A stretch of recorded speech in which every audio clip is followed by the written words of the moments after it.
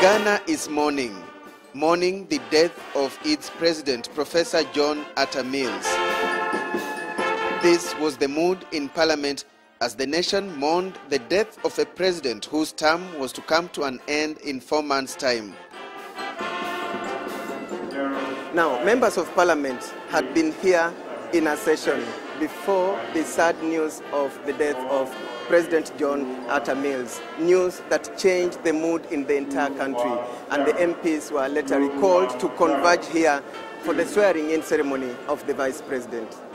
John Mahama arrived in Parliament escorted by the Speaker of the National Assembly to be sworn in as the new president in accordance with the Constitution.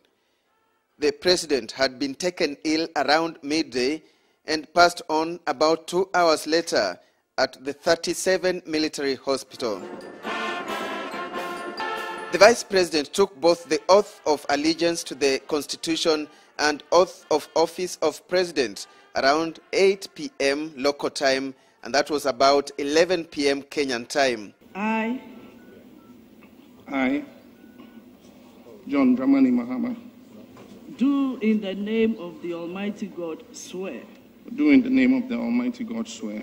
That I will bear true faith and allegiance to the Republic of Ghana as by law established. That I will bear true faith and allegiance to the Republic of Ghana as by law established. And he was given the instruments of power as the gathering inside the august house looked on. He later gave his inaugural speech, beginning with condolences to the family of the late president. Madam Speaker, we must all seek God's continued blessings on our land at this time of grief. In tribute to President Atta Mills, and as an expression of deep sorrow, I have requested that for the next 1 week, all flags should fly at half-mast as we begin this difficult period of national mourning. This is an extremely difficult time, and we must bear up together as a nation. May the good Lord grant us the strength and fortitude to do this. God bless our homeland, Ghana. Thank you.